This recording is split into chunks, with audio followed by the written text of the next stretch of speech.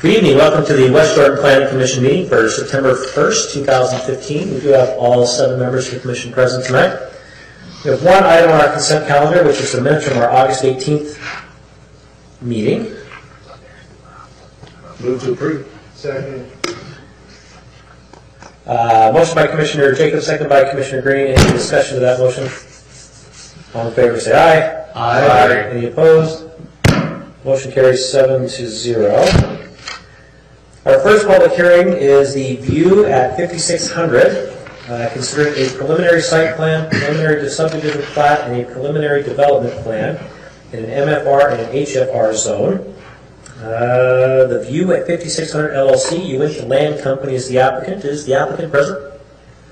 The time is yours. Good evening. I'm way excited to present this project to you. Oh, did that cut out? Oh, there. Anyway, way excited to present this project. Is that? It's the peas. Hear me now. Apologize. Talk around it. Anyway, again, we are way excited to present this project.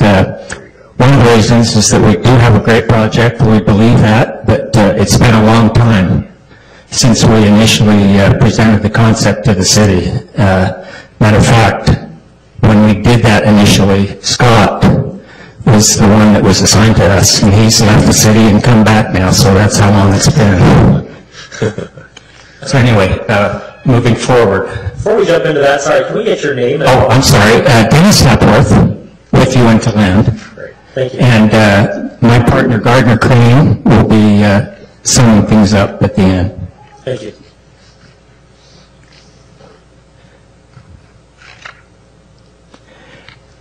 Location and zoning for the project. The project is a component part of the Highlands, a master plan project that has already been approved. You can see that it's in the southeast corner of that master plan project. The first part of it is in an MFR zone, which has a base density of 4.51 development units per acre, and you can buy up to a maximum of 9 units per acre. To the north of that MFR zone is the clay hollow wash that segregates that zone from the another zone to the north. And that zone is the HFR zone, which has a base density of 9.01 units with a maximum buy-up of 18.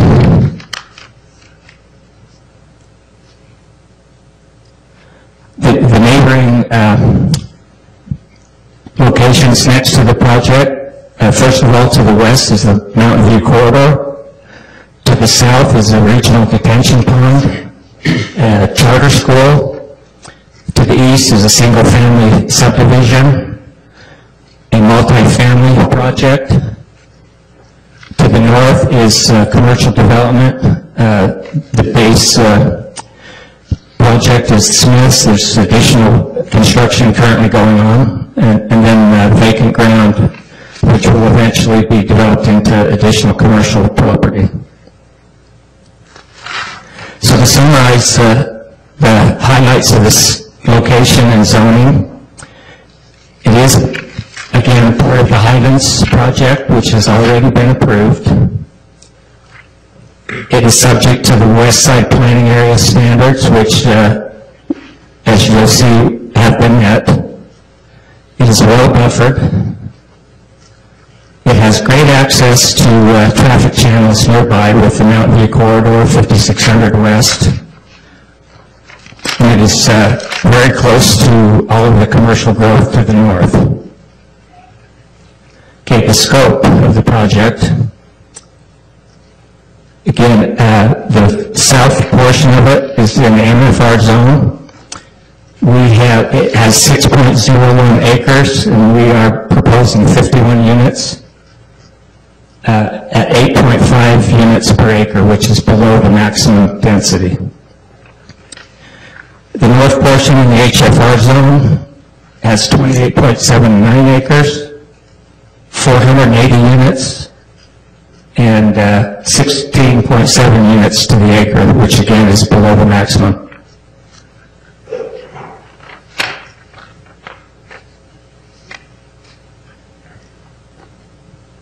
The project will be built in 5 phases. The first phase is all in the MFR zone.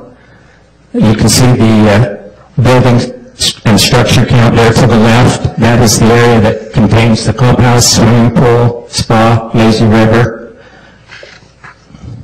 Second phase is to the north. Third phase is a little further west.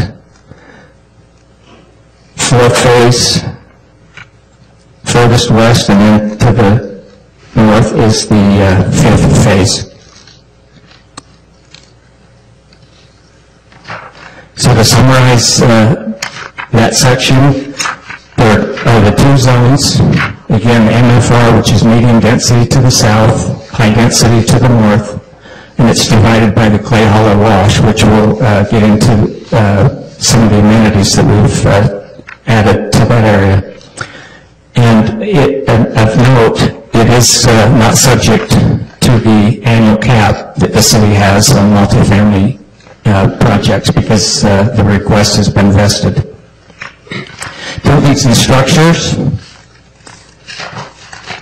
There's the typical elevation, colored elevation.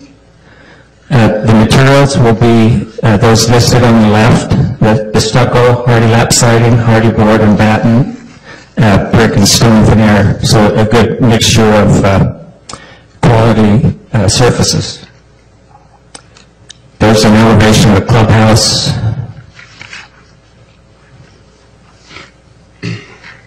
Floor plan of the garages.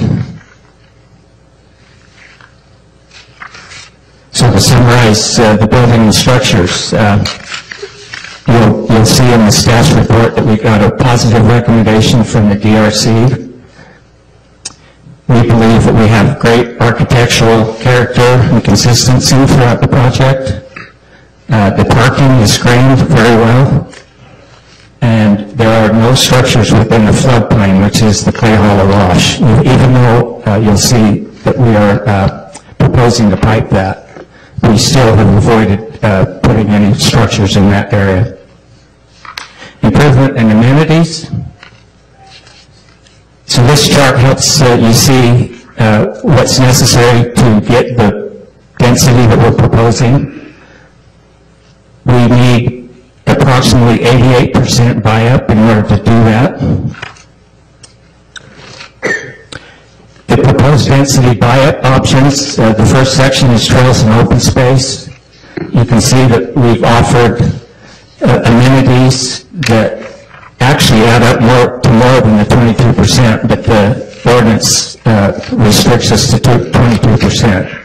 That includes a lazy river, a swimming pool, a parkour course.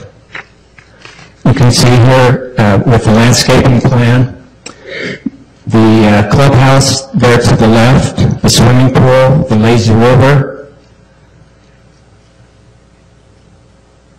Up in the northwest corner, this is a park area that has a trail system in it, that has fitness stations and a parkour course, has a pet park.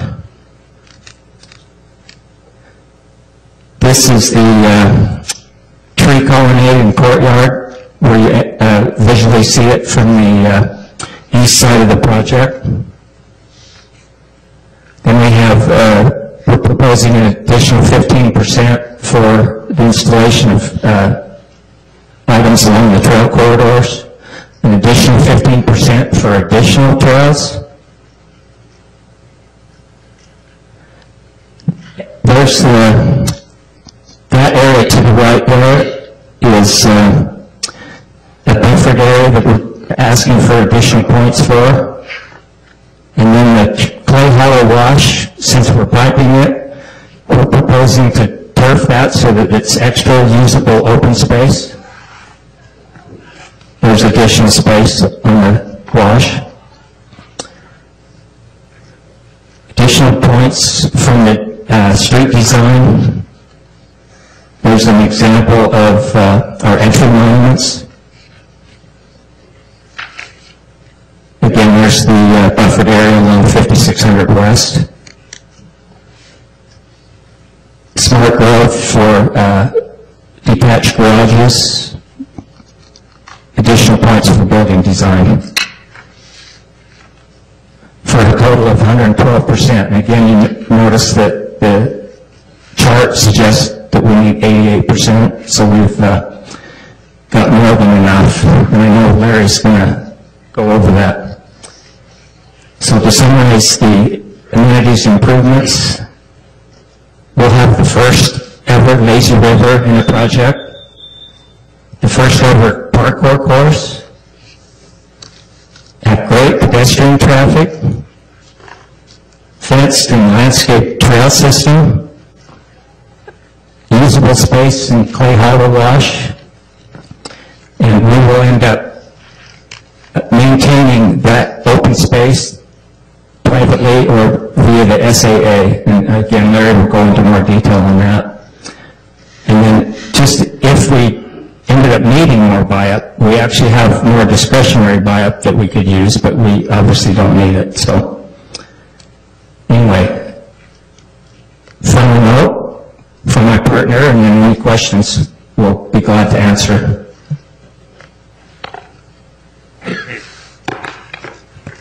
I was sitting here wondering what was going to happen to him when that timer went to 0. Do I get another 10 minutes?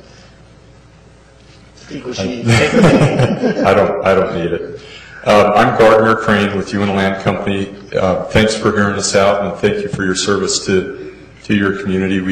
I don't want to sound trite, but we admire people that give their time to serve the community. So thank you. We're here trying to make money, so we admire people that are community servants. Thank you. I hope you could tell from this presentation that our goal is to make this hands down the nicest for-rent project in the state that the state's ever seen. Many of those diagrams didn't do it justice.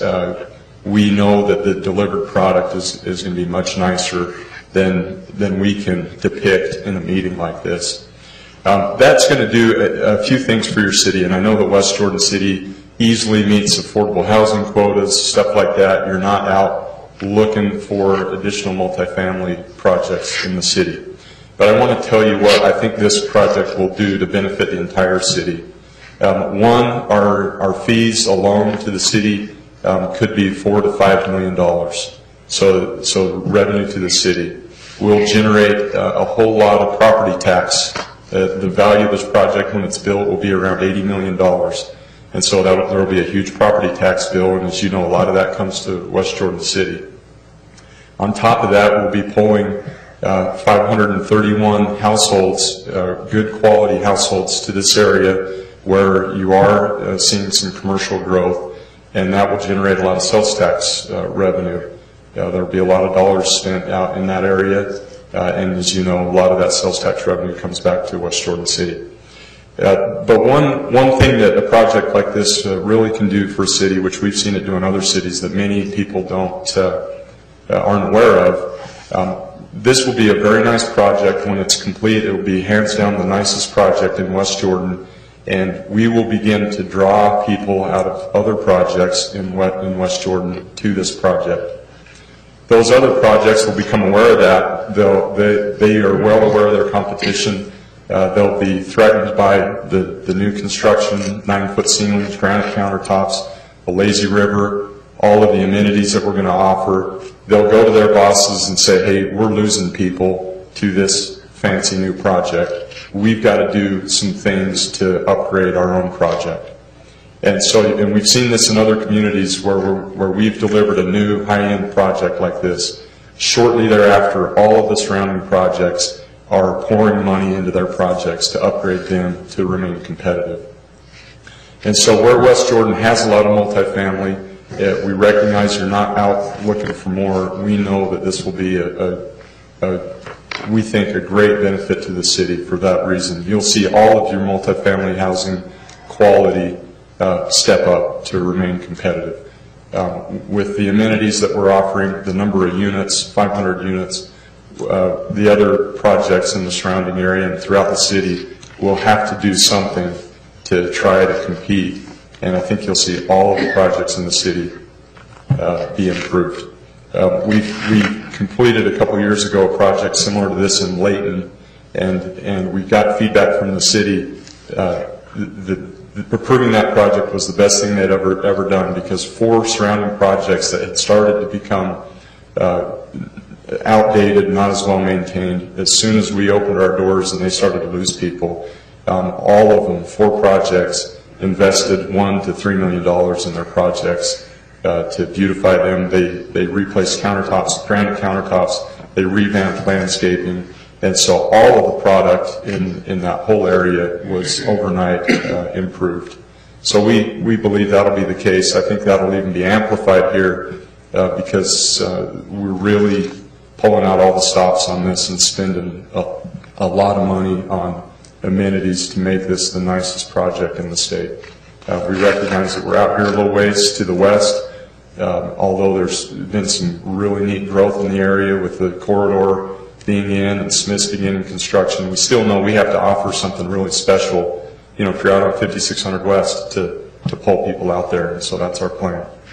Do you have any questions for us, and we can pull Dennis back up here to help me fill them if you have any for us? I think we do. Commissioner Jacob. Okay. Thank you, Chairman. A question for you on the fence that's on the east side of the property or the west side of 5600 West. What did I read that was a vinyl fence or what? Let's make sure we know exactly which area you're talking about. Along 5600 Along 5600 West. Yeah. there will be a split rail 3-foot fence on top of the berm. Okay. It's already going to be burned in order to create a buffer. So to add another larger fence on it Right. would be And how high is the berm? that's yet to be determined. They're typically vary from 3 to 5 feet. It'll be a landscaped berm. Not 8 or 9 or 10 feet, but Right. Okay. Yeah. And that split rail is consistent with what else has been done in the Highlands and Lone View and in some of the other areas, so along the washes. Yeah, we like split rail because it does provide a barrier, you know, somewhat of a deterrent for children, but at the same time, we don't want it to look like the Berlin Wall, you know, along 5600 West. Yeah, that's why I was asking. I was Okay. thinking I wouldn't want to give you credit for a big landscape buffer if there's a fence right on the side. So Right. that makes sense. Okay. Commissioner Pack. Oh, thank you, Mr. Chairman. Appreciate your presentation. Question for you, please, regarding the chronological development of the phases. So indeed, you will go 1 through 5 as presented here. That's the plan. Now, let me tell you what could cause that to vary, and that's our financing requirements. And so from a utility standpoint, construction standpoint, we've phased it according to best practices. But there's a chance that our lender may require that we begin construction on 2 phases at a time.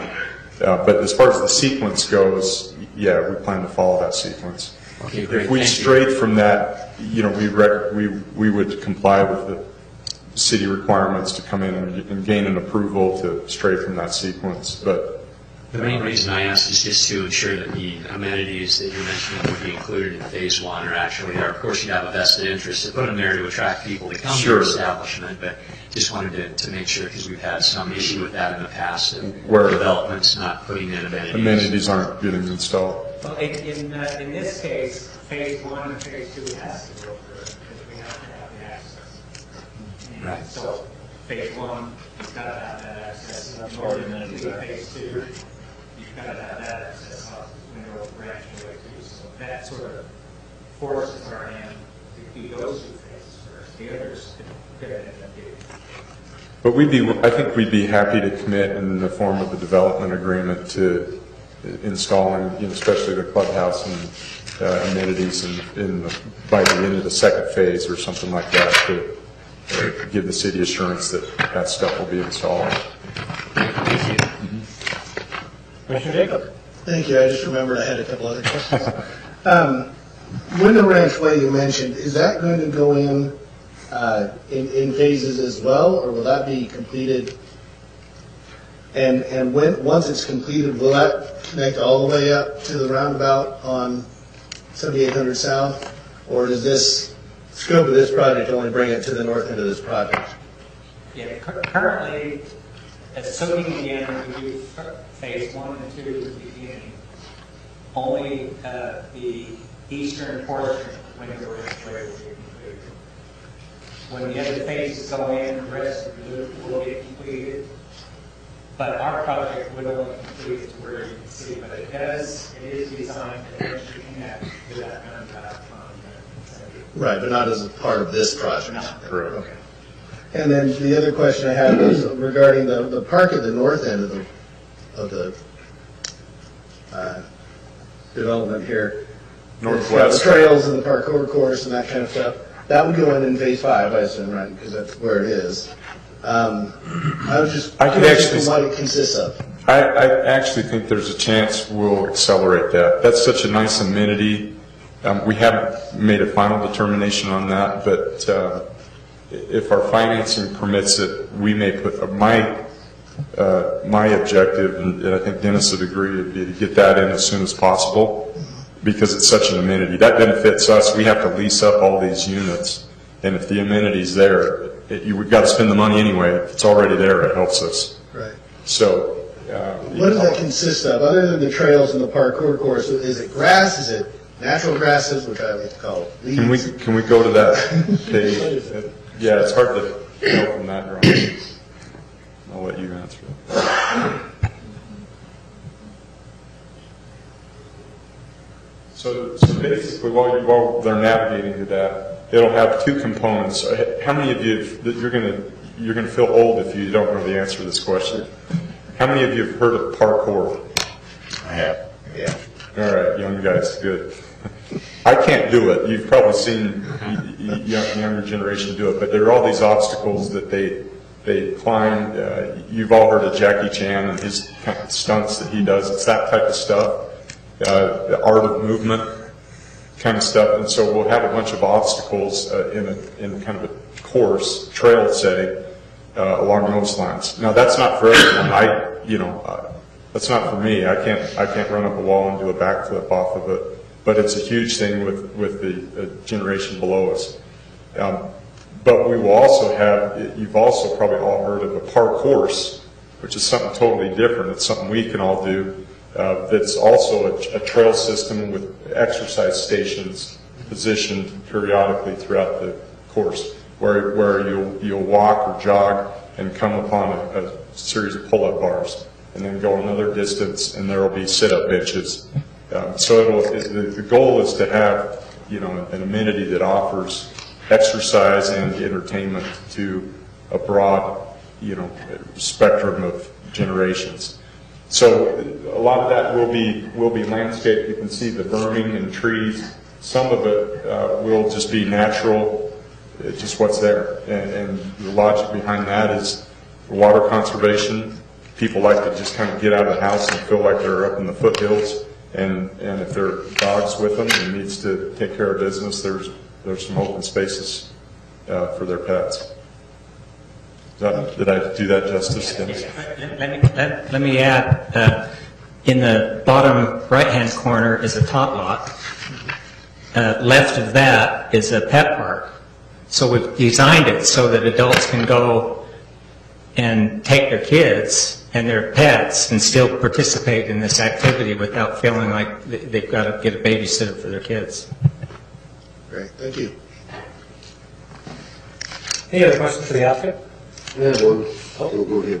Commissioner Scott. Just a quick question. As I'm looking at this overlay here, it looks like Phase 1 has a traffic outlet, Phase 2 has a traffic outlet, but then Phases 3, 4, and 5 kind of all share the same outlet. is there any concern for kind of traffic issues as the further phases go on in getting, traffic in and out onto Window Ranch Way? Actually, there is a third access point up in Phase 5. Right. I see the one in Phase 5, but it just seems like with Phases 3, 4, and 5, it seems like traffic kind of gets choked up in there. And I know that you have these different outlets. Is there any plan eventually for any kind of tie-in or anything if that gets congested?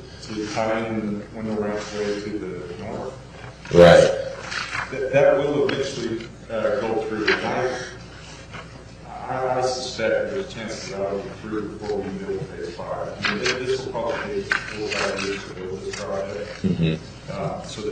So there's a chance it'll already be in. But if it's not, we'll comply with fire's requirements. They have all turnaround space they need, and engineering requirements to make sure we adhere to all safety requirements. But you raise a valid concern until that third access goes into Phase 5. There will be a fair amount of people in Phases 3 and 4, exiting out that original entry of this is Phase 2. Right. Yes. Okay. The good thing is, and a lot of people aren't aware of this, is that these types of projects really generate much less traffic than people think. Mm-hmm. There are a lot of families with one car. They typically, there's traffic in the morning and kind of flurry of traffic in the evening. Mm-hmm. But compared to a single family subdivision per household, these types of projects generate much fewer rolls or daily drives. So as construction commences of these, are you planning a separate construction entrance for construction crews and vehicles, or are you intending for them to use the same accesses as the homeowners? No, more than likely we'll have a cobble, even by phase, we'll have like a cobble entry drive for trucks and stuff, so we don't want to intervene with vehicle traffic. Okay. Thank you. And big trucks can be hard on our roads, as you know. Right. So yeah, we'll figure out a way to get trucks in and out of it. That will be the thing with the residents. Part of the reason we're very cautious of that too is with the residents, once they move in, we want them to be happy, so they'll stay. And so we fence off construction areas, try to minimize noise, dust, stuff like that, because we want people to stick around. Even in Phase 1, we've got 3 to 4 years of construction on each phases. We've got to be smart and make sure that the impact is minimized. Otherwise, people will be moving out of Phase 1. Right. Okay. Thank you. Does that help? Yes. Commissioner Hyder? Thank you. I'm a little bit too old for the parkour course, but that lazy river is right down my alley. Tell me about that. I just whispered to Justin Peterson, he came in, and I said, I can't wait for all of us to celebrate the completion of this project by sitting in a tube and floating around in the lazy river. I'm a fan of those because there's one near my house, and I love to take my kids up there and just tuck a little kid under each arm and float around the lazy river. So it is what it sounds like. It's a swimming pool and then it has a channel that circulates water. So just circle the pool areas. Exactly. So you'd be able to sit in a tube and float around. That's going to be one of our marketing points. I can see us having a billboard on I-15 with a picture of our lazy river and a happy father and his kids floating around. Yeah, you can see it right there. The pool is directly behind the clubhouse. Yeah, I forgot that pointer. Right there. So it actually connects to my hand's shaking. Probably not that much, but the laser magnifies it. It connects to the pool right there, and the water flows in a loop. Great, thank you. And those aren't cheap, but I think that was something I insisted on. These guys make fun of me over every once in a while. Commissioner Gray? I kind of answered my own question, but I'm going to ask it anyway. As we look at the parking plan I noticed that by the time we get to phase 5, the parking required and provided matches. But my question is that as we compare, for example, phase 5 itself, in phase 5, in that area that would be phase 5, you're required to have 200, it says we're required to have on your chart, on the site plan, we're required to have 250 parking spots, but there's only 199 that are provided in phase 5.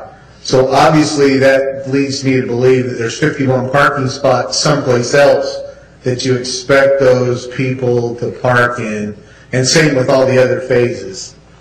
How is that going to work for parking if the ordinance requires, the ordinance requires 250, and you only got, and you're 50 short right around that phase?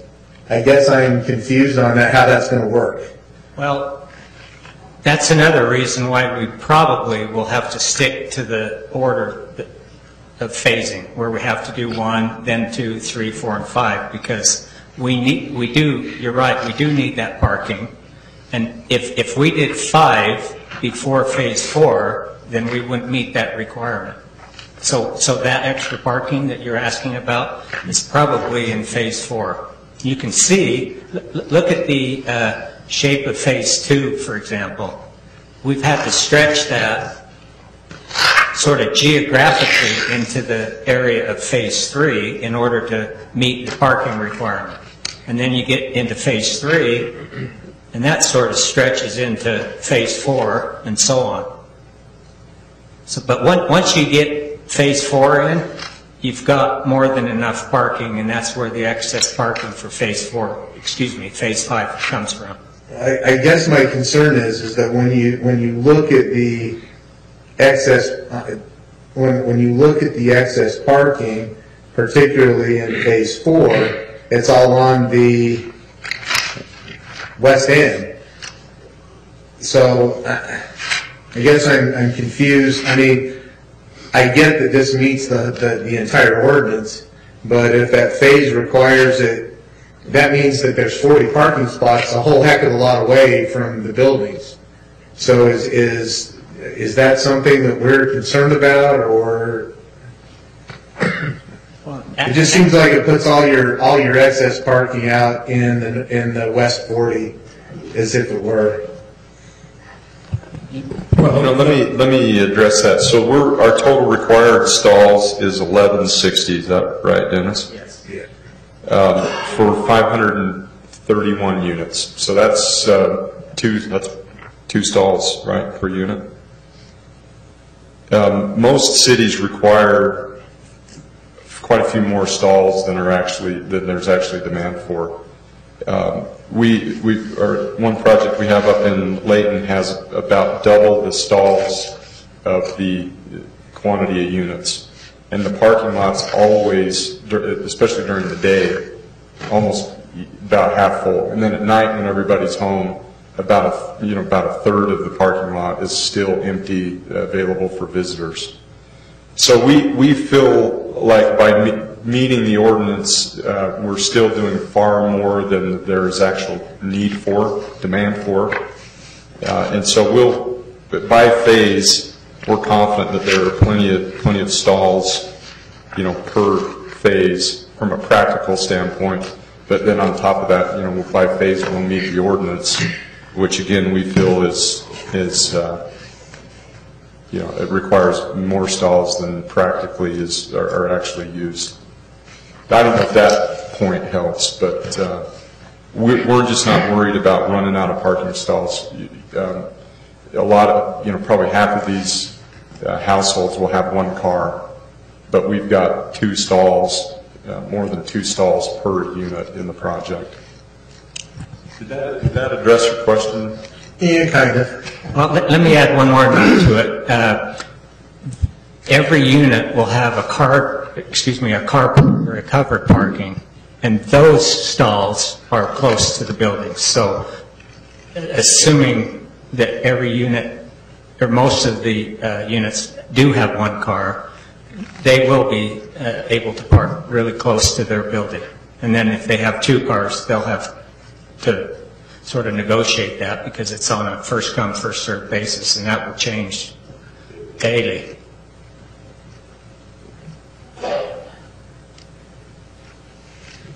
You okay? All right. Commissioner Hager. Are the garages considered in that parking total? No. They are actually extra parking spaces that you'll notice the count on those. There's, I believe, 144 of them, so there's not one per unit. They're actually available for rent. So if someone wants to rent a garage, they can. So it could be additional parking spaces. Technically it is, and it's not part of the count, the required count, so it is extra.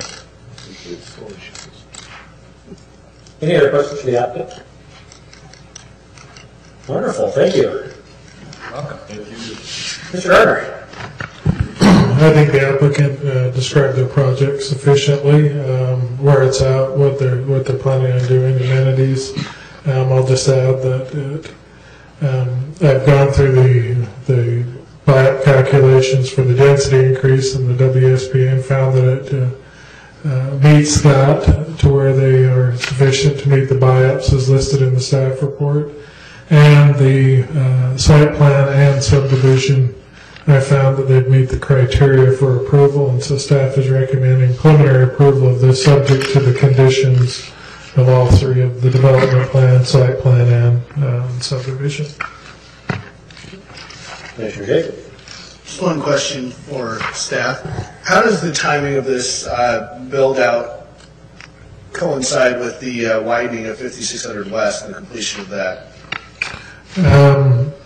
Nate, do you know when that portion of 56 is supposed to be widened in front of it? I don't have an exact time frame, but it's something that we're working on funding and design. I think it's in the next 3 to 4 years, but I don't have an exact date. You may know more than I do, Justin, and you're talking with Dave Murphy. Next summer. Next summer. So.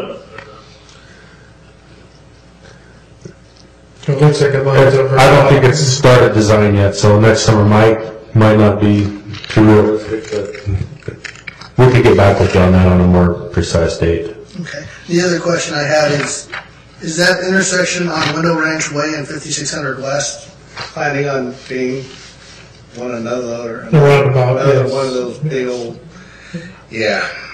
I was afraid you were going to say that. Travis said he just referenced South Loop Road, so I just want to make sure I was talking about We'll call it a traffic circle then instead of a roundabout. We call them traffic movers, not stoppers, like red lights. I call it things people don't know how to drive around, but that's another topic. I'm finished. Commissioner Green. A couple of questions. In the staff report, bottom of page 7, top of page 8, it talks about the developer will be required to preserve the property, obviously for that future roundabout. How do we ensure that that property is set aside? Is that part of this plan here? Yeah, part of the final subdivision plot. Okay. And then the second question I have is, as part of this, it looks like the 3-story buildings are going to be 43 feet and some change. So the question that I have is that the ordinance requires that the planning commission establish the heights. Do we have to put that in the final? Is that just adopted as part of this report? Or It's part of the development plan. It's adopted because there's an elevation in the development plan. Okay.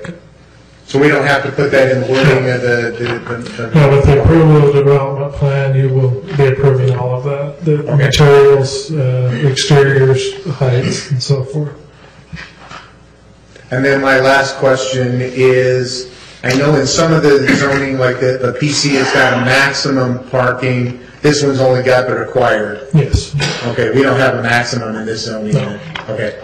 Well, I think that PC you're referring to in the Gardner station, that was in a TSOD overlay. So that's what I mean. Yeah, there are some places that have that. Yeah. Not in this zone. Okay. Any other questions for staff? Very well. We'll now open this item to the public. If there's anybody who would like to comment on this particular item, we would invite you up to the podium. You'll have 3 minutes if you would kindly give your name and contact information if there's any staff needs to follow up if you want.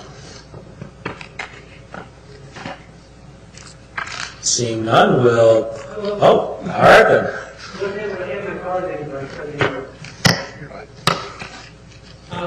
Thanks. Should I state my name and address? Yes, please. Feel free to move that microphone back in front of your ear. There you go. There we go. Can you hear me?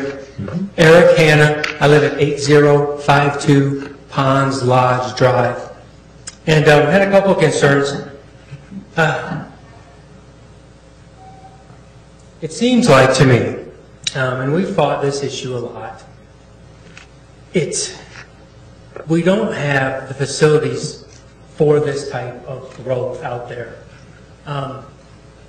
My concerns with the development or the height, I think it's Boulder Canyon was 35 feet at the gable. These are like 10 feet higher than that, and it's sitting up higher on the plain. It's really imposing onto that Island Park neighborhood. The access to the schools, they planned, I think, a blinking light or something for the kids to cross 5600 West. And if any of you live up there, we've already lost kids on this road, died because of the added congestion. The other apartment complexes have added. I was on the Hayden Peak Student Council, and we tried to establish safe walking routes, and we could not do that. West Jordan put in a semi-quasi paved surface against the chain link fence for the kids to walk on in the winter after the plows came through and covered it with 3 feet of snow. They're not providing access to Fox Hollow. They're not providing access to the middle school at East. There's no access to the high school. And you're proposing bringing in maybe, 2,000 to 3,000 students possibly to an already overcrowded school? Hayden Peak has 9 portables. Do you know how many a middle school can have, or elementary? 9. They're maxed. West Hills Elementary or West Hills Middle, completely maxed. The high school, kids are complaining because they don't even have a seat to sit in sometimes. And we're proposing bringing in thousands more kids. We don't have the facilities yet for this. The charter school is not accepting anybody else. This doesn't seem like the place for more high-density residential. It really doesn't. And I think there's a possible quota trying to be met with Smith's Marketplace. They were probably promised rooftops, if you will. And I don't think Smith Marketplace wants this type of traffic. I think they were hoping for more of a single-family home residence, a family will go spend their food budget there. Anyway, thanks for your time. I really want the council to reconsider this, the Planning Commission. And really take the citizens in mind. Time's up. Okay. Thank you. Thank you. If anybody else would like to comment? Please.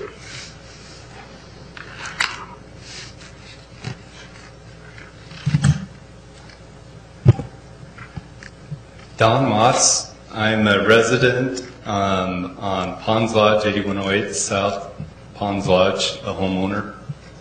My concern is another high-density project coming into West Jordan. You were speaking regarding parking.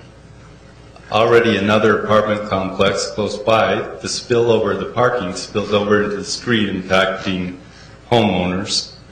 I'm not sure at this point what can be done because it's already been zoned as such, and appreciate the presentation on a project that they are explaining will be a high-quality project. I'm hoping in your capacity and the capacity of the city that we put the trust in to help ensure that that's done.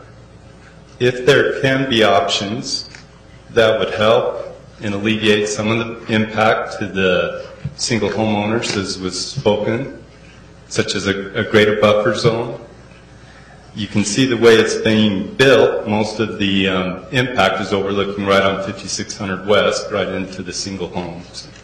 If there was more of a buffer that could be done that would help the property owners, those who are more vested in the city and that have a long-term view, that would be appreciated. I know it's a difficult job that you have in weighing the parties and the people that have put the work into this, but you have a stewardship to the city also in protecting those who have the long-term view, as opposed to, in this case, it looks like a nice project, but most of those individuals that are coming were more short-term transient type populations, and we already have a lot of that high-density projects in West Jordan. I don't know if the city has been considering that as compared to what other cities are letting in on their building, and what our population in West Jordan is compared to other cities. Thank you for the opportunity to comment. I know you have a difficult job, and we're already down the road with these, have already been zoned as such. If you can just help in the monitoring and considering some of the buffers for the property owners, that would be appreciated. Thank you. Thank you. Is there anybody else who'd like to comment on this item?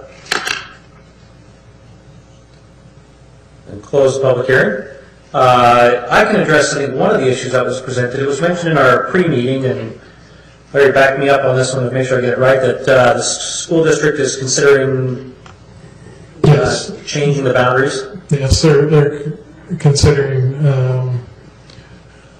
the boundaries going to Fox Hollow rather than Hayden Peak across 5600 West. Now, it's just a consideration. I know it's a process they have to go through, and so they will. But I've been in contact with the school district. And as far as schools go, the commission's fully aware that we have no control over schools. And in fact, the legislature's told cities over and over again that you cannot condition development on the availability of schools. That's a state issue, and I'm just reiterating that. So. Thank you. What about the applicant back up if you wanted to address any of the other concerns that were presented? I'll just address one, which is a viable concern. Obviously, these citizens have lived in the area for a long time and enjoy where they live and are concerned about the impact on them. We've tried to carefully plan this and locate. You know, we look all over the Wasatch Front for locations where we can minimize the impact. And on this project, there is that one stretch. Just where's your pointer, Dennis? From right here, that is in the proximity of single family. But the buffer, we will landscape this area, and there will be berms like we've talked about. The distance doesn't look like a lot here, but it's 50 plus feet. We'll have to get an exact measurement from the sidewalk. Then they'll have the width of 5600 West, and then these homes here back onto 5600 West. And my memory is that most of them have 6 foot or so fences buffering their backyards from 5600 West. So their concern obviously is legitimate. When no one is excited about change, we all fear change, but we're confident that their future good friends will be people that moved into this project. I know that's been the case. We moved into an area where there was a lot of opposition towards a single-family subdivision by a certain attorney who's now a close friend of mine, and he's said to me, Gardner, I regret now that we opposed your subdivision because some of my best friends live there now. And so it's natural to have fear of change, but they will, our experience has always been that down the road they make friends with people that move into these new projects that they wouldn't trade for the open field that was there in the past. Thank you. That brings it back to the commission for further discussion. You probably want to close the public hearing. We did. Oh, I didn't hear you. Sorry. Commissioner Pack. Whoa, that's crazy. Commissioner Valley. Thanks very much, Mr. Chair. Just to mention from the Design Review Committee, as contained in the staff packets, that I was grateful to be able to be in on that discussion. The two questions that I just wanted to bring up, just to make sure we're fine with, deal with the fencing. As was already mentioned, there is a large stretch of vinyl fencing that's proposed. I have a vinyl fence that borders an arterial street that looks like a war zone with kids throwing rocks. So just if that might be a concern. And then the other one, we had a good discussion on carports. There's going to be a lot of covered parking, and I know on the field trips that we've taken in conjunction with City Council, we've had some good discussion on how to handle the coverings on carports. Do we want to make it a prominent point where we were talking about how nice the structures have looked when it's been more of an A-frame, but then the developer was mentioning, and appropriately so during the Design Review Committee meeting, that sometimes it's nice to minimize the view of the carports and then just kind of keep them lower key. But we have found that makes a big difference in the look and feel of a development, especially one as large as this would be with so many carports. So I just wanted to bring that up to see if anyone had any question on carports or fencing. And then I guess the last consideration, and Mr. Gardner already mentioned it, because to give due respect to Mr. Hanna's comment on schools, unfortunately, through state law, we can't make schooling a consideration for our decision to approve or deny. The school district is tasked with being able to adequately service students, but yet they don't even say exactly how they're going to service the students, just as well. So that's a kind of a conundrum there. But I just wanted Mr. Hanna to know that we weren't, that we were aware of his concern too. Commissioner Gray. First off, I want to thank the two gentlemen for taking the time and coming and talking with us. Just so you know where I'm coming from, any vote that I make will be based on the fact of what the city ordinance requires or allows. But I will address one question or one of your concerns, and unfortunately we may or may not be able to impact it on this particular project. But the City Council has heard the West Jordan citizenry's concern with high-density housing and the number of units we had. The City Council did put a cap and grade requirement on the number of units and high-density units. Unfortunately, this one was presented and started before that happened, so this one's basically been grandfathered before that ordinance took effect. So just so that you understand that the City Council and other people, particularly me, fought some high-density housing here not too long ago in my neighborhood, so I understand that. So just understand that. I think my biggest concern, and I think I voiced some sympathy with the residents here, is that area right along 5600 South, you're going to have 3-story buildings, 43.3 feet. And I'm going to have to disagree with part of the criteria that says that it won't negatively impact the adjacent properties of the surrounding neighborhoods. I think that those buildings that are along 5600 West could be flipped someplace else so that it doesn't affect the neighbors to the due east.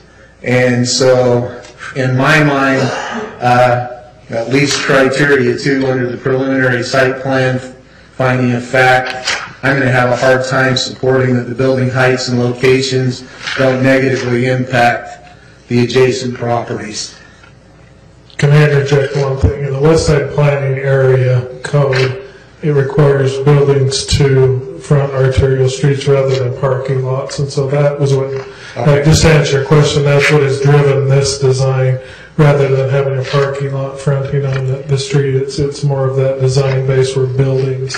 And so it really does follow the West Side Planning Area Ordinance. But we could swap the buildings and have a different site plan so that some of the green space or additional green space may border 5600 West and shift it a little bit farther to the west, impact the impact on the neighborhood, correct? Except I would have a concern with playing fields and maybe green space being that close to an arterial. That's my only concern. I'd have to look at that more intently than just. I think that the distance away from the neighborhood is sufficient enough that a 43-foot building, while it's taller than the houses, it's not overpowering to them because you'll be 160 feet to the closest house. So. That's not 70 feet like the TS70. No. Yeah. Commissioner? Thank you, Chairman, Commissioner, Chair. There are a couple of things on this that give me a little bit of pause. One is that the street doesn't connect to anything.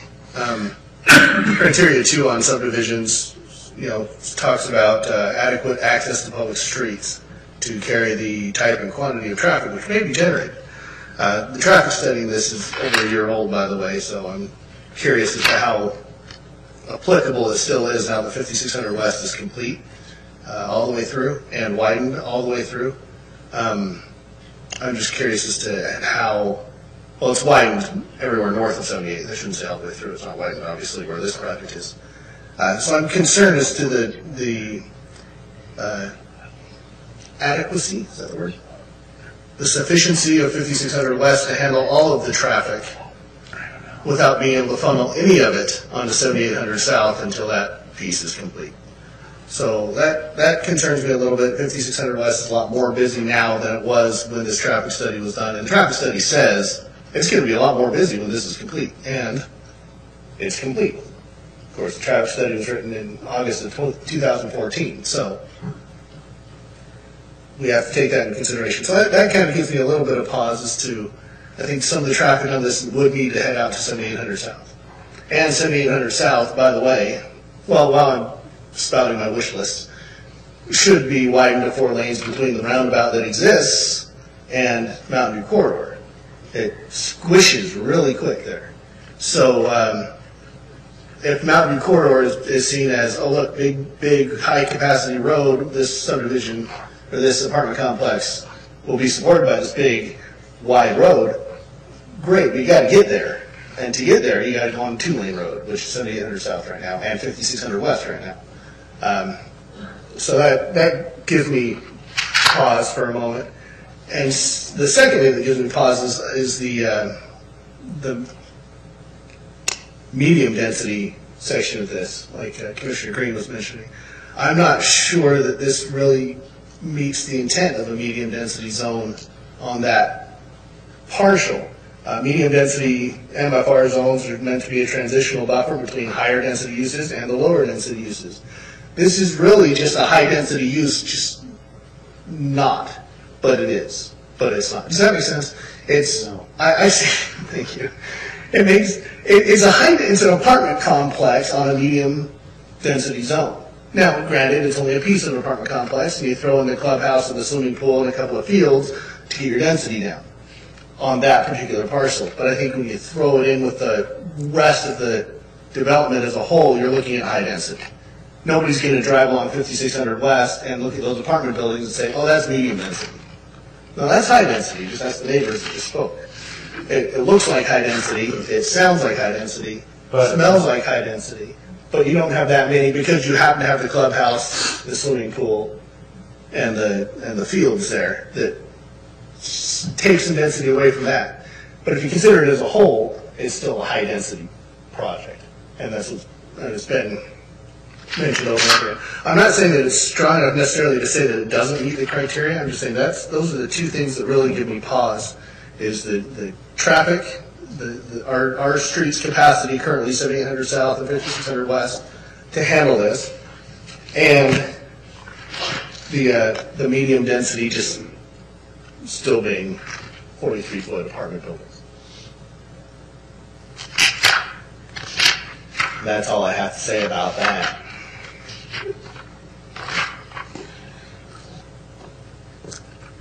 Any other comments, questions, concerns? I have a comment. I'm having lots of technical difficulties tonight. I guess the bulb's burned out. It doesn't show up on my side. Yeah. Try a different color. First, I do just want to quickly address Mr. Hanna and Mr. Moss. Thank you for coming in and voicing your comments, and also the developers. I appreciate all that both of you brought to us. Just to let you know, there are members of the Planning Commission that live out in that area. I do, and I'm definitely very, I want to see what you want to see. I want to see that the city develops in a way that makes sense, and I want to see that that area grows in a way that's responsible. Unfortunately, one of the items is that for us to bring and encourage growth of commercial out there, which will spur the economy and bring in the mixed use and things like that make a beautiful, wonderful city. We do have to have the rooftops to encourage those groups to want to come out there. But I just mainly wanted to address that we do take your opinions and we do weigh them most definitely. And we are residents of that area, so please understand that we're not making decisions idly. That's all. Any other comments? Commissioner Jacob? I just maybe a question for staff. As far as, I rambled on about roads and stuff, but 7800 South obviously is not part of the scope of this development. The developer, in this case, has no control over that couple 100-foot stretch that's 2 lanes. Where are we as a city on that piece of road? What can be done as far as connecting this Window Ranch Way to the roundabout on 78? And I already asked about 56, so I'll just leave that one alone. But I know on 78th, the city is actively working on acquiring property for the widening of that. As far as design, I don't know, Nate, if it's gone to design yet, but they realize the problem. Unfortunately, we can't require a improvement outside of the boundaries of this. Now, the Maverick gas station will be on that corner, and so maybe there's something that could be worked out as far as connecting that small piece of property between the Maverick when that is developed and this, and by that time maybe the other commercial will be developed on that corner anyway. So, if I may druthers, I would like to see that Window Ranch Road connect by the time, say, Phase 2 was completed on this project, just to give another outlet. Yeah. But I suppose that's probably not something we can add in as a condition of approval. No, not outside the boundaries of it. It would be an illegal exaction. I guess if we wanted to go to court, we could do that, but we don't. Certainly won't do that. So. Well, I wasn't doing anything for it. Commissioner Gray? I was just going to say, I think I agree with you, Commissioner Jacob, that when it walks like a duck and quacks like a duck and looks like a duck, it probably is a duck. And I have a hard time seeing how this is fits in an MFR. I know it's in the West Side residential or the West Side zoning overlay, but I do have the same hard time with that. Is that this doesn't look like medium density where it ought to be medium density. But it is a permitted use. It is a permitted use. It does not. So if we consider this in the 2 different parts that it is, tell me what about Phase 1 does not meet the criteria for medium density residential in the WSPA? Just medium residential, this looks like an apartment, looks like high density. I get the number of units per acre, but it still looks like high density to me. So, it's just it's the feeling, based on the units per acre in that section. Yeah, you're right. It meets the requirement, but it still looks like a high density because the way we stacked everything in and used the open areas. So this being a judicial item, it does require findings of fact. Yeah, I know it does. Refute the criteria presented. I think the other thing to consider here is that yes, it does look like high density, but but the developers have taken into account, and they have put high quality finishes on these elevations that would allow, I guess, not an eyesore, in my opinion. If I may. Please.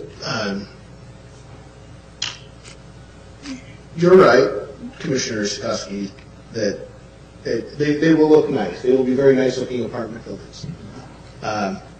You're right, Commissioner Green, they will look like apartment buildings.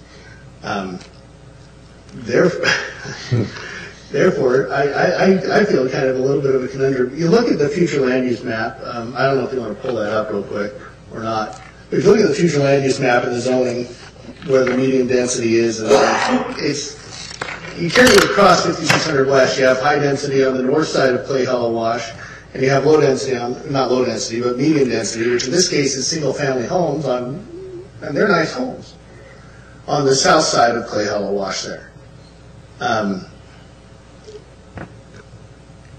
What it looks like ought to have happened on the future land use map is that use carries across the street. It's one kind of continue, like I said, if we want to look at it. It's one kind of continuous little stretch of land that it looks like this should be the same.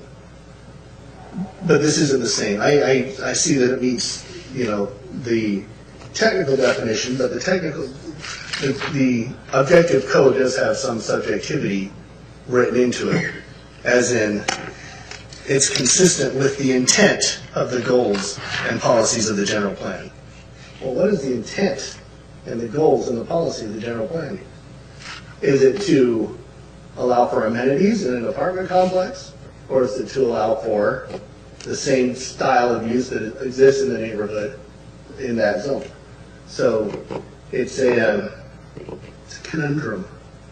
I think, though, if you look at that land use map as well, where the charter schools come in, they've taken that whole east section of that little spur there, and they've turned that into a big drainage pond. So if you were to put in medium density in that little section, in a way it would look out of place compared to the rest of the development that would be going in. You just have one tiny little pocket. So that's true too. I mean, you can kind of look at it from both angles. I do respect your opinion. I do respect what you're saying. I'm not sure what my opinion is. I'm just talking. And as the Highlands, if you look at the Highlands development plan, really this 56, between 56 and the Mountain View corridor was planned to be a buffer between the higher density Mountain View corridor, which will be a freeway someday, if the other jurisdictions ever complete their portions, or if UDOT ever completes them. It will be a very busy road, and so in the general plan, it does state to buffer the lower intensity uses from, the Mountain View corridor. As you can see to the north, as it kind of veers off to the northwest, then the lower density will come in again to play. But this is really a pinch point between two different types of residential, and so the low density, the general plan just calls to buffer it with higher density and commercial uses, and this is, I believe what the Petersons have tried to do with the Highlands development plan. So, Commissioner Pat. Great, unless Mr. Langford. Well, I just wanted to add really quickly, I am very encouraged to hear the Commission talk about our general plan, and you're familiar with the general plan. That is very important. It's a really important advisory document that we need to base our criteria and findings on. We need to look at it in different levels, though.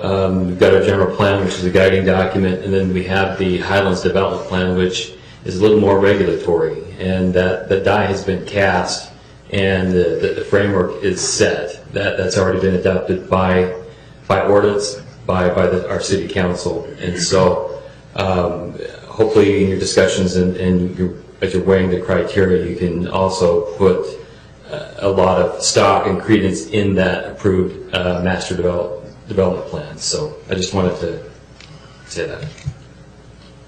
Commissioner Beck? Great, thank you. And that's what I was going to mention. I was fortunate enough to sit on the General Plan Committee, and I know through the 3 years that we were on that, a lot of public input was there, and every time that I have a staff report, I go right to the general plan portion that's contained there just to make sure how that is.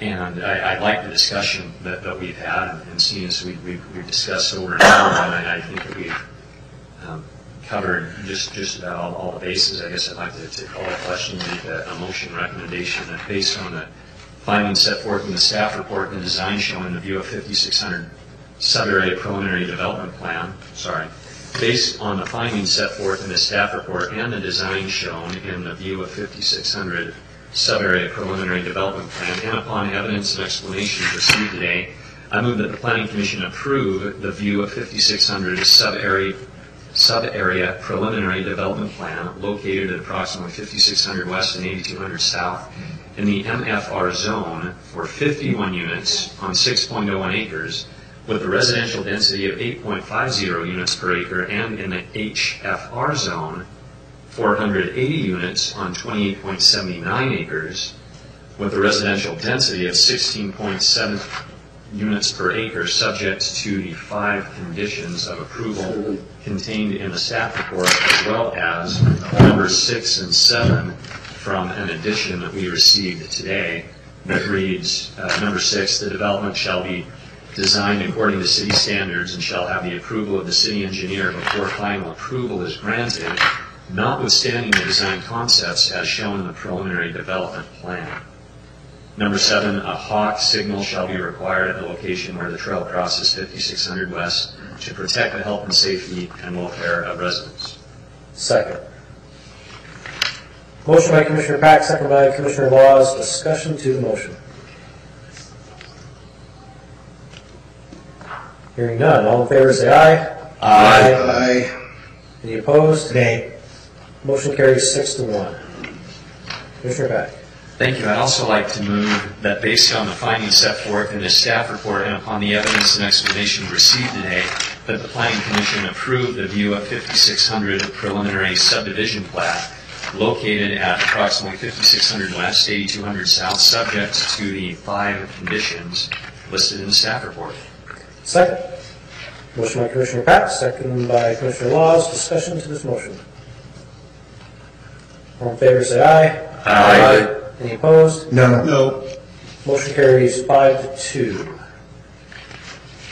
Last one, Commissioner Pack. Thank you. Based on the findings set forth in the staff report and upon the evidence and explanations received today, I move that the Planning Commission approve the view of 5600 preliminary site plan located at approximately 5600 west, 8200 south, subject to the 3 conditions contained in the staff report. Second. Motion by Commissioner Pack, second by Commissioner Laws. Discussion of the motion. I do have one question on this one. How are we going to enforce the areas not maintained under the term of the Highlands Assessment Area, maintained in perpetuity by the property owner? How are we going to enforce that? Development agreement. Okay. Further discussion? All in favor say aye. Aye. Any opposed? No. Motion carries 5-2. Concludes that item. Next item on our agenda is Utah Natural Milk, conditional use permit for dairy operations in an A1 zone. Bowler Livestock, Randy Bowler is the applicant. Time is now yours.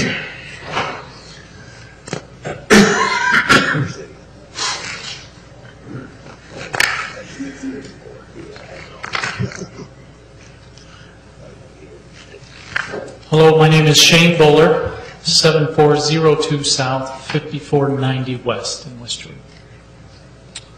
Randy Bowler, 6663 South, 2200 West, West Jordan.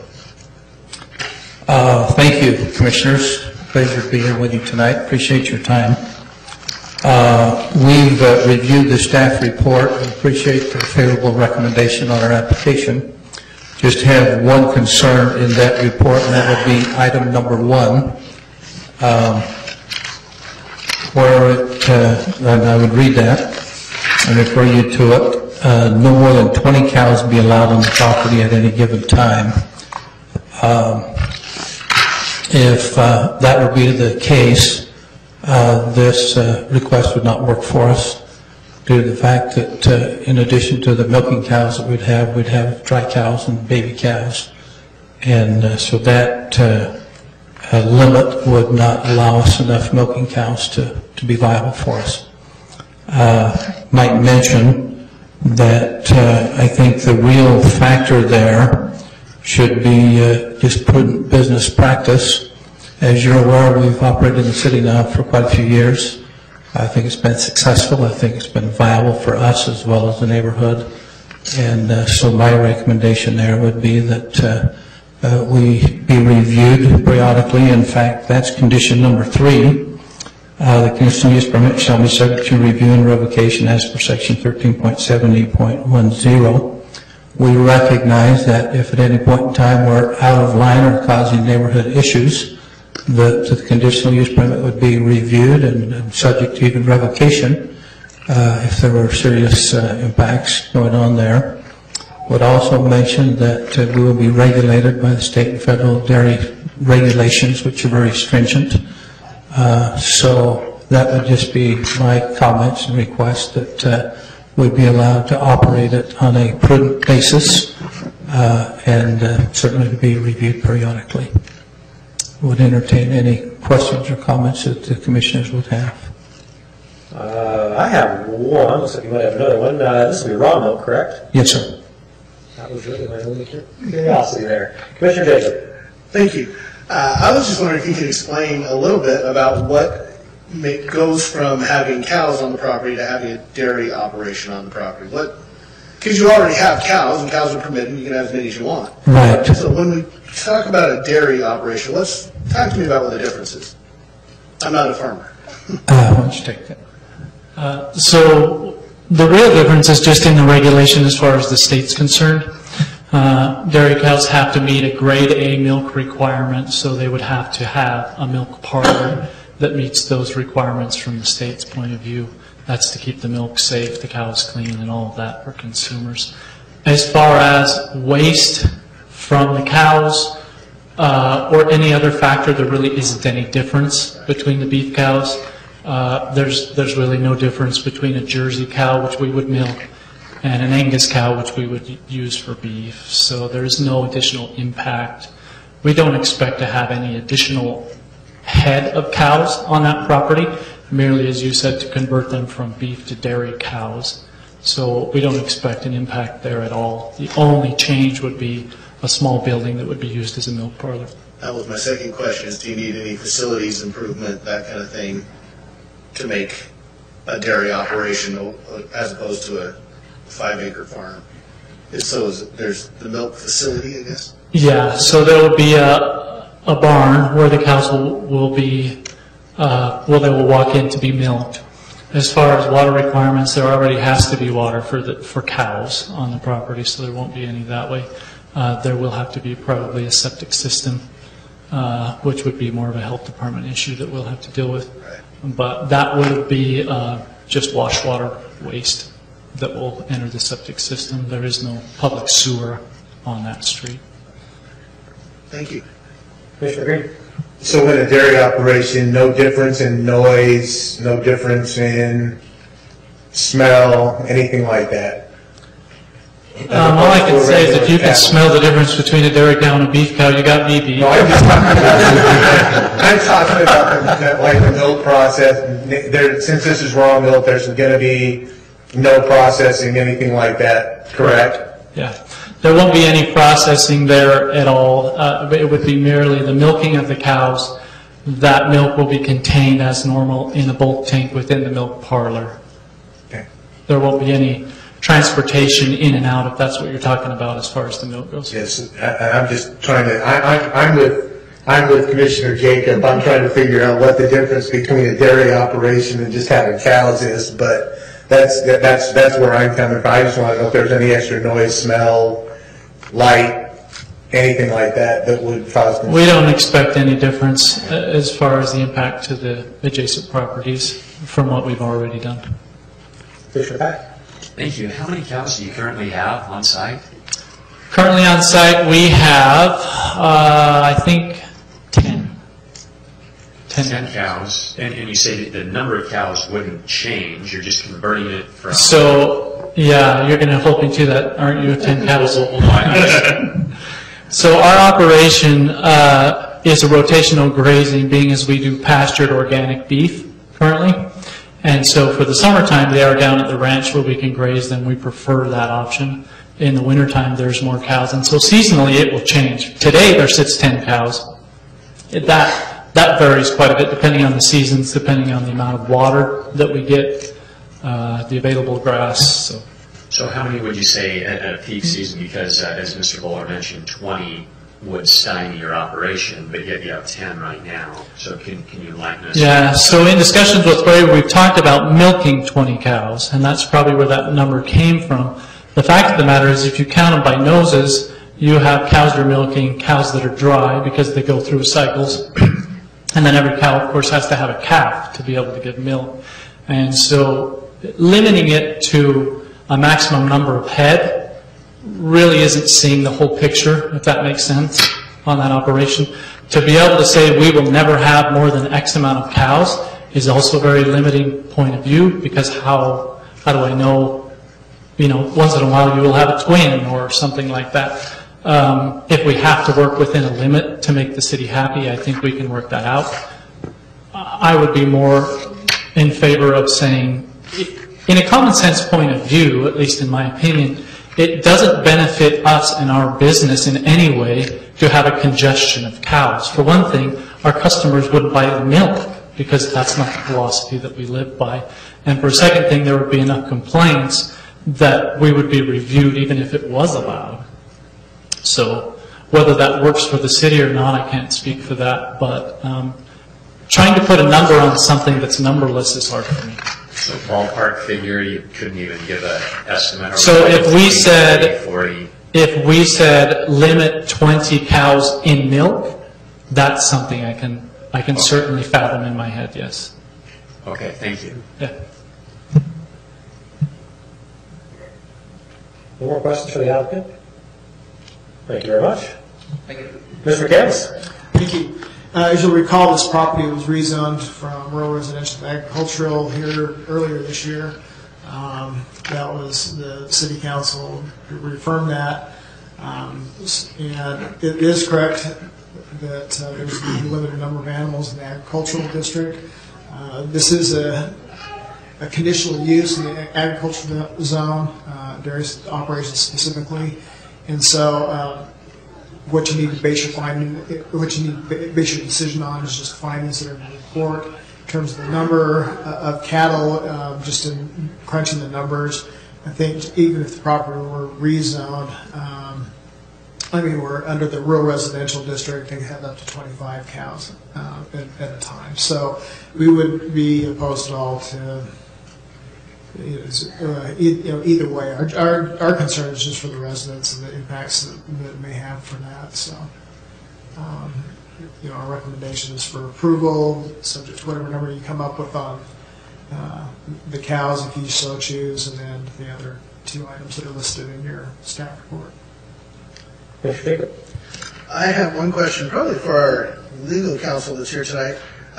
Nuisance ordinances and agricultural zones, they still apply, don't they? As far as if there's excessive noise, excessive smell, excessive whatever, they have a loud party and want to stay up all night with the cows, and the neighbors can hear it.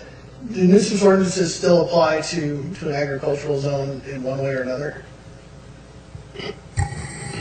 Yes.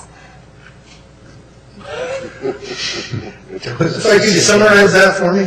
Well, if I could follow up on that, what was the change we made a couple of years ago regarding agricultural nuisances when they abutted other properties? It's been a couple of years. Somebody, am I making this up? That's why I was asking, so it was something new in my mind. Looks like Mr. Bowler might know. I'm not totally out in left field with this. That's what brought the question to mind. But I don't remember what we did with it. It's been long enough that I don't recall exactly what we changed or if we actually did change it. But I thought we did, but it wasn't going to impact new agriculture. It would only be the ones that were previously existing. And again, this is me getting old, it's been a couple No, of years. I seem to recall the same thing. Anybody got a solid out of the code? My iPad died, so I can't I'm basically waiting on the legal opinion. If I could, Mr. Chair, under Title 5-3-2, which is our nuisance ordinance, the following activities are exempted from the definition of nuisance and will not be subject to the city enforcement action. Let's see. Pre-existing farms and ranches under Section B. The definition of nuisance shall not apply to those properties and portions of properties engaged in active agricultural ranch operations continuously dating from before the surrounding land was developed into the current residential or commercial uses.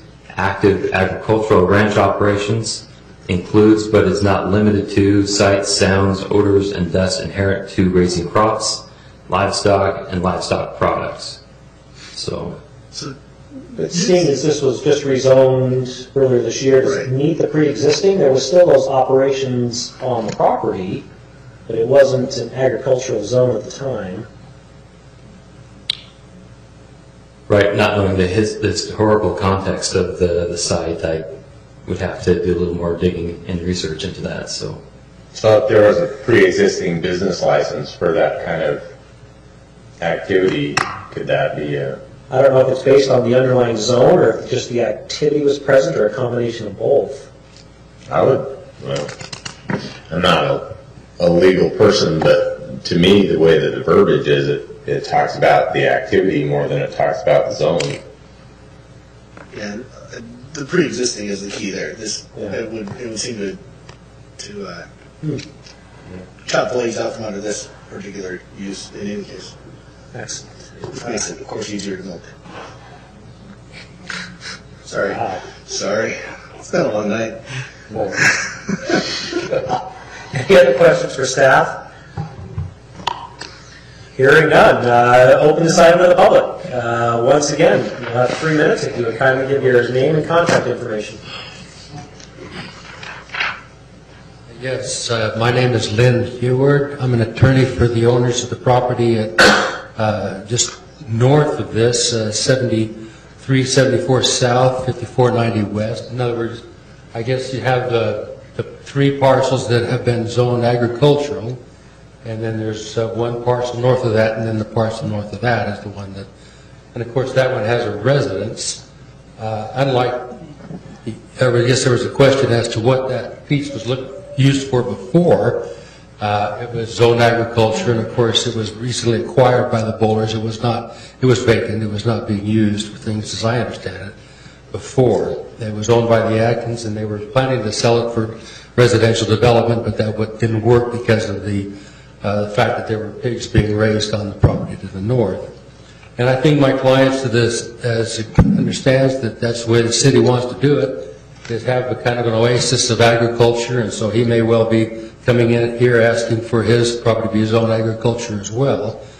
But unfortunately, he still lives there and would like to not have his living conditions degraded too much. And unfortunately, I remember that either in this committee or commission or before the council, someone mentioned that they lived close to a dairy and were surprised at the number of flies and so on that existed.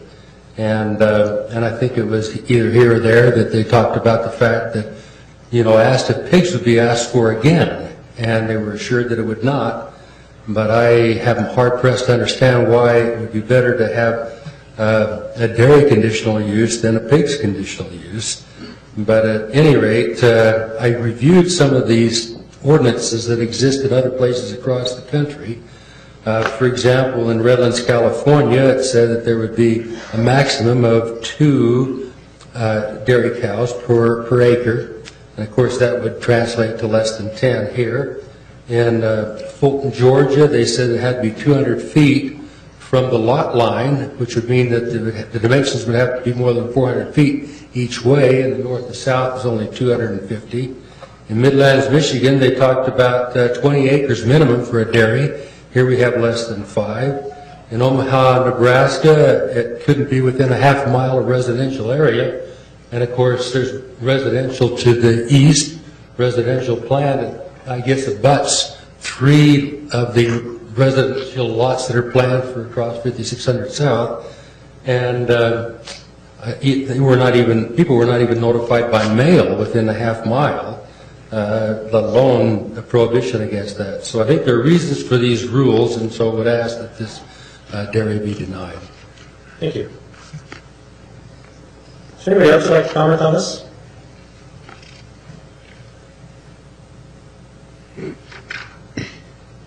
Hi, my name is Charles Eric Pemberton. I live at 8377 South, 3580 West for 30 years. I'm a customer of Utah Natural Meats. I've been at other dairy operations.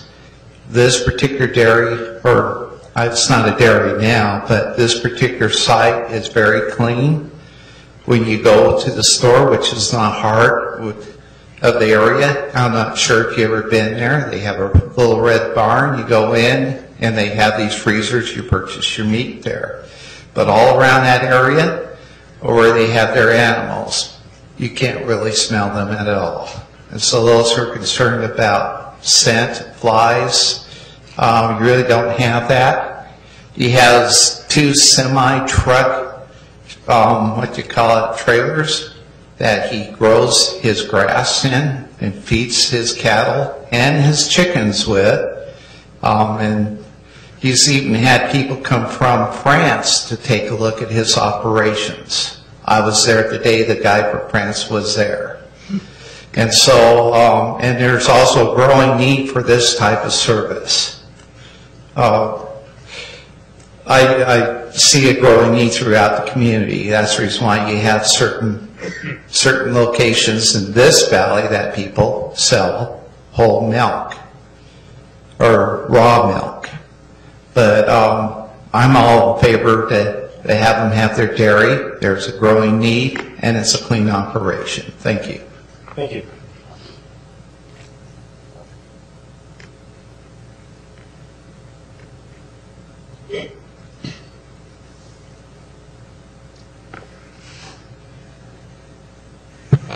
Karen Hyatt, 9313 Copper Lane, West Jordan.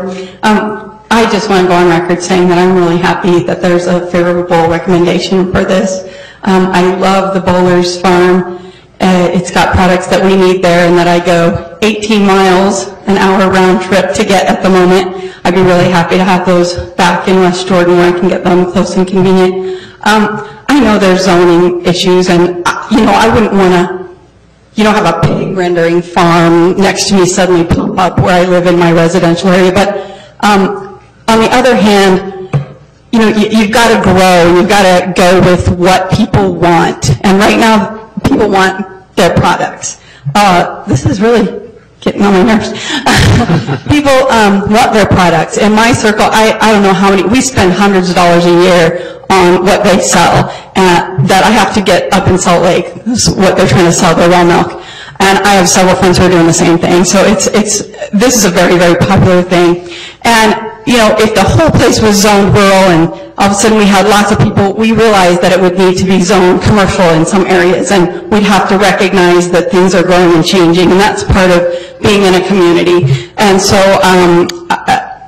they run their farms so responsibly. They've got genius ways of watering the feed for their animals that doesn't waste any water. They're so conscientious, really proud of the Bowlers, and I just support this decision and hope that they'll grant them that conditional use permit. Thanks.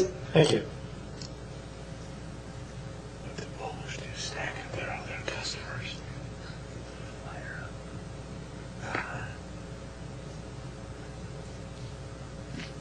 My name is Kristen Whitaker. I live at 7341 Tico Drive. You can see my house is not adjacent to their farm, but you can see it from my yard.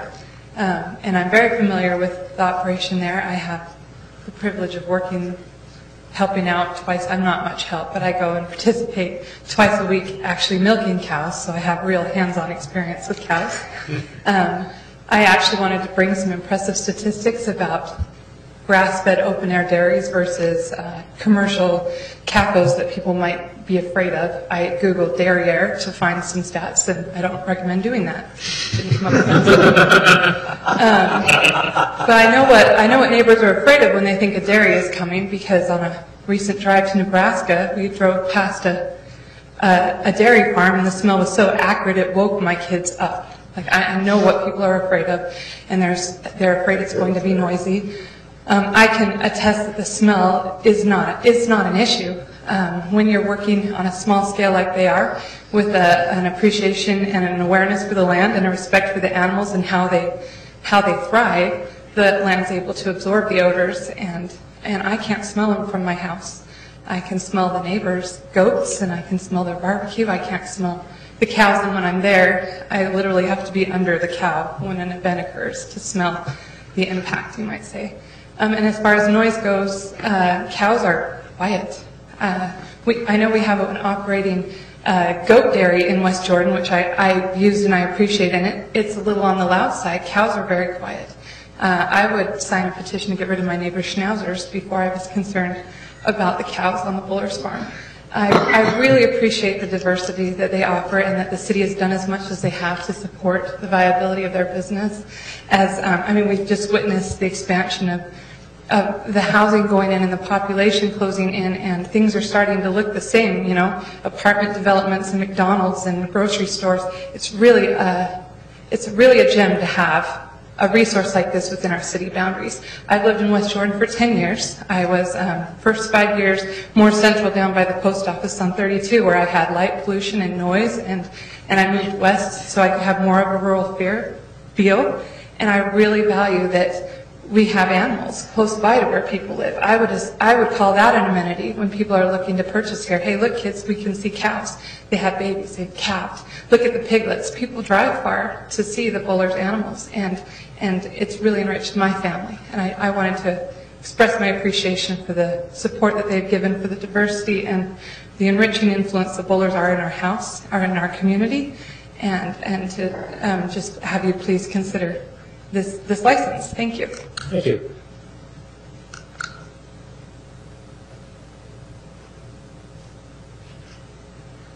Last call.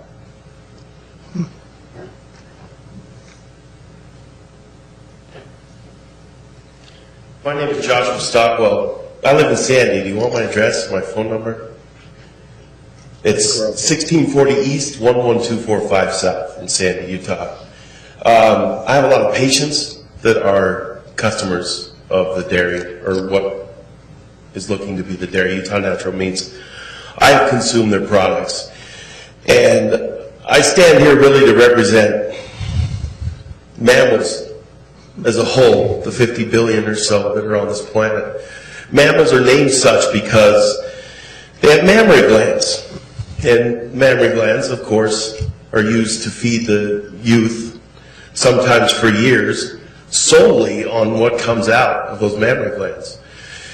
And once that's out of the animal and it is denatured and processed, it becomes a different product. The pasteurized milk that we see on the shelves at our grocery store that sells for small amounts of money per gallon, because it's subsidized and produced on very big commercial places like the young lady just described to you, that product is a very, very dirty product, not only in dirt or in pus, but in a lot of drugs and antibiotics and stuff that are used, that are necessary to keep the place clean because they're just such dirty organizations. This is not what they are applying for. The availability of raw milk is very, very low here in the state of Utah, and it's a very, very prized commodity, and the popularity of it is growing and growing. And its nutritional quality, what it can do, as opposed to what's on the shelves in the grocery stores, it's unheard of. The science is very, very sound, in that if you feed a calf pasteurized milk, it is very, very sick. The organs are a completely different color. The stomach is full of very foul-smelling gunk when they kill these calves that are raised on pasteurized milk. But if you feed an animal raw milk, then it thrives and it's strong and its bones and its facial features are all full and set. The nutrition is very, very rich. So just for that fact alone, and that they're able to offer that as a dairy here, I think that's absolutely fantastic. I'd rather run right over here to West Jordan and go up to Sugar House and get it up from Real Foods that's up there. That's the other place that offers it. Anyway, if the community around that farm knew of the value of the foods that are sold there, which at some point they will, hopefully, then there would be no question as to whether or not it'd be a good thing for everybody. I definitely am for it. And I ask you please to approve their license for a dairy. Thank you very much. Thank you. I'll repeat the last call. Ooh, here we go. Keep them coming. Yeah. My name is Bree Cornell at 5711 West Discovery Drive, and I live just yonder northwest of this proposed location. I'm a beekeeper, have been for a number of years, and I moved to West Jordan 3 years ago so that I could have my bees in an agricultural, rural community like what you've established here in West Jordan. It was very appealing for my husband and I to move here because we could see what we believed you were building. And so this has my full support in continuing that vision and going forward to have a mix of agriculture, a mix of families living in high-density areas, an organization like Smith's coming in and building a beautiful facility that they have, continued growth and development, but a mix of everything. I've been raised on a farm and a ranch operation since very young, and it's very true. The density of the animals, how they're handled, makes a big difference on the nuisance that can be introduced or avoided. This has my full support. I don't need to go take my full 3 minutes here. Please consider. This is a favorable thing for the community. It's why I moved here. Thank you. Thank you.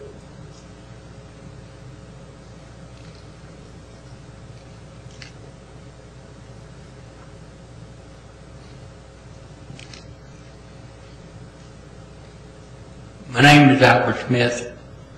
I live 8245 South, 3475. Not got that wrong, but anyway, I west over off of Bingham. And I don't really live near this area, but I heard about this meeting and I thought, why are we trying to zone a farm that's in an area that's already agriculture? You know? I mean, that would be like the government deciding which business will succeed. And I'm not really sure I agree that the city should condemn one business and let another business. You know, people seem to be in favor of this, so I agree with the people. That's all I have to say. Thank you.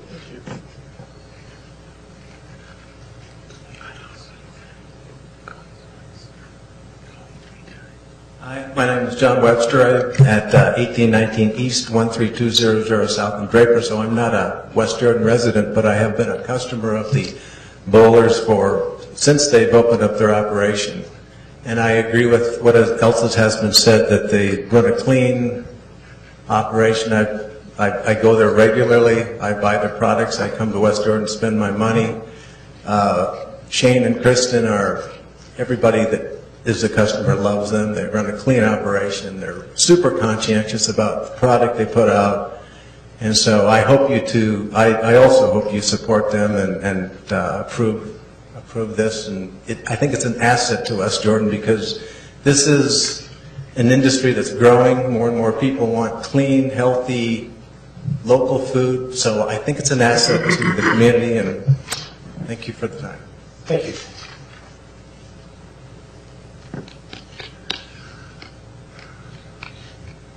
All right, this will be the last time I call last call.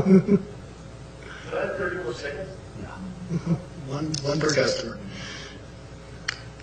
Very well, we'll close the public hearing and bring it back to the commission for further discussion. Green button. Green. My light's out. Commissioner Sikoski.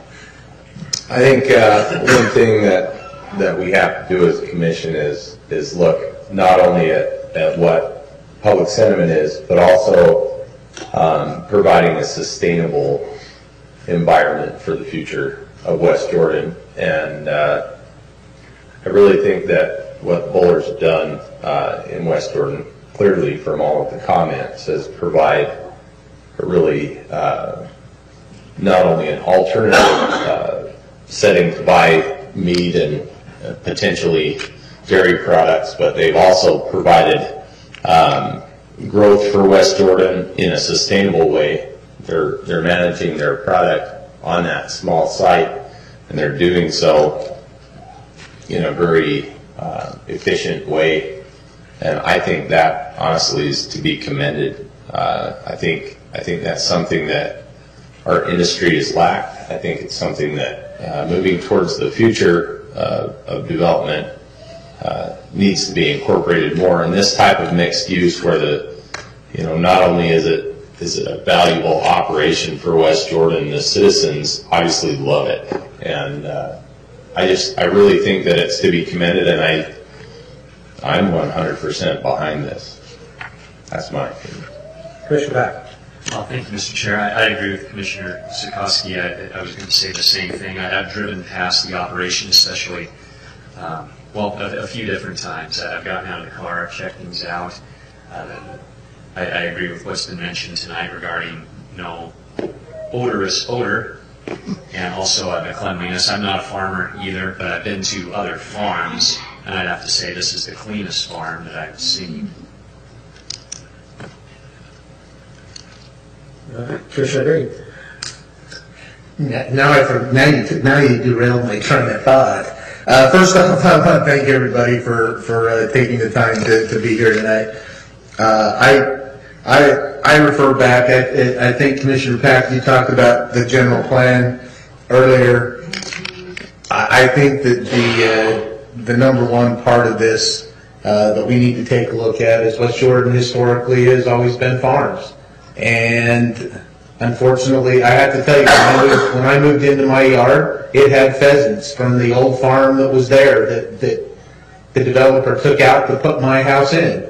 And I really didn't want to put a backyard in because the kids love running out in the weeds with the pheasants. So I understand the agricultural uses of the city, and I think we need to foster that environment where agriculture can coexist with an urbanized area. And to be honest with you, I can't figure out the difference between a dairy operation and cows. We talked about that a little bit earlier, but I can't see the difference of having cows on the property and having a dairy operation on the property. I think that the conditional use permit is an acceptable use. I think that I know that we had some information presented on other city ordinances, but that they're not West Jordan, and they don't apply to West Jordan, unfortunately. And so at this point, I'd have to say that I support this conditional use permit as well. Commissioner Jacob. Thank you. Thank you, Karen. Excuse me. I want to echo what pretty much everybody else has been saying. Now, reality is in 10 years, 20 years, there probably won't be a farm here just because the city is growing. The city is growing rapidly. The city is rapidly encroaching on this area. And so eventually, just like there's no farm by Commissioner Green's house anymore, there will probably not be a farm here. But right now there is. And right now, he can have cows on it. And whether or not he milks the cows is the subject of this question. That's the only question we have before us tonight, is whether or not you reach under there and get your milk. So the impact on the neighborhood is not different. The impact on the business itself, I mean, it's kind of a moot point to me. It seems almost silly that we have to approve it. So if I make a motion, sir? I was going to make it, but if you're going to, go ahead. I would be happy to. One thing I wondered though is if they're trading out the beef cattle for the dairy cattle, will there be a run on grass-fed beef? Probably. Hey, on that note, I'm going to go ahead and make a motion that we approve the conditional use permit to allow for dairy operations for property located at 7482 South, 5490 West, in an A1 zoning district, with conditions 2 and 3, striking condition 1. Second.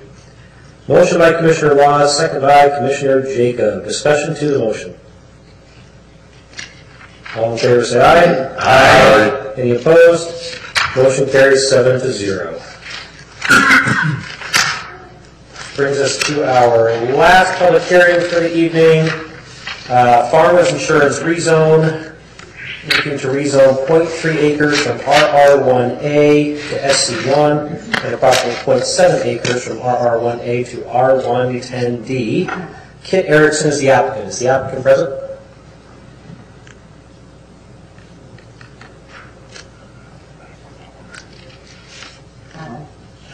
Good evening. My name is Kit Erickson. I am the owner of the property at 8732 South Redwood Road. The property is currently zoned residential and has been for some time. All of the properties directly to the north of it that face Redwood Road have been rezoned commercial without application just because they fit that way within the city's land use map. My property also fits that way within the city's future land use map. It's my personal opinion that it probably should have been converted at the same time as my neighbors were, and without having to go through the process, but here we are. So the plan is to convert the home that is existing there into a business. We'll maintain the same home. The home would just be converted from a residence into an office. There would be very minimal difference as far as any neighbor could perceive. There's very minimal traffic that would be involved. We get, on a busy day, 4 or 5 cars that come in the parking lot. There would be the difference as far as signage out on the property, but once again, where it's on Redwood Road, it would hardly be noticeable because of the traffic and the light that's already there. It fits more with the feel of Redwood Road to have that be a business as opposed to a residence. So I hope that you can approve it as such. Questions for the applicant? I'm going to bite. I've got to ask. You might have the same question I do. Go for it. So my question is, have you started conducting business there? Yes. Okay, so then my follow-up question is why, without having a property zone? I lost my lease at the office that I was in previously. Okay. That's the same question as you. Not quite. But go ahead. Okay. Well, my question is, do you live there? No, sir. Okay. That was my other question. So your business license is like a normal, not a home occupation business license, just a regular business license? Correct. Okay. Thank you. Any other questions for the applicant? Very well. Thank you. Okay. Mr. Canlis. Thank you. Just a couple of points of clarification. There was a rezoning proposal that was approved years ago for the SC1 and the R110D to the north. It wasn't just zoned that way. This property is kind of a remnant. The frontage along Redwood Road, we've got what we call a Redwood Road Corridor Overlay District. It's an overlay zoning district. It doesn't show up on this map, but it's basically every lot. It's one lot deep off of Redwood Road, so this entire parcel would fall within that. And it was designed with this type of property specifically in mind to be able to allow people to convert those older homes to office space. So even under the Redwood Road Overlay District, converting the residence that's there now to an office would be a permitted use. This request will change that. I'll just show you here. This is the future land use map along Redwood Road. There's an area here that's just shown for neighborhood commercial. This right here is is slated for residential.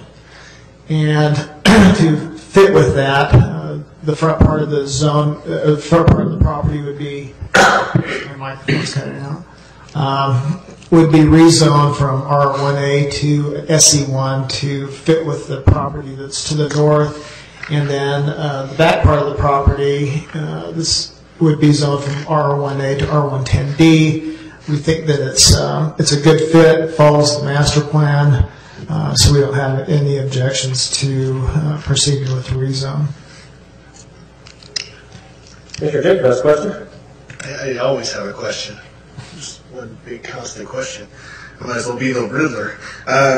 Question for you, though. The use, the insurance office that's there, is a permitted use in an SC1, correct? It's not conditional use or anything else like a, I don't know, for some reason, professional office came to mind when I thought insurance office, but I just wanted to make sure that we weren't having to redo it again. So, thank you. Good point. Any other questions for staff?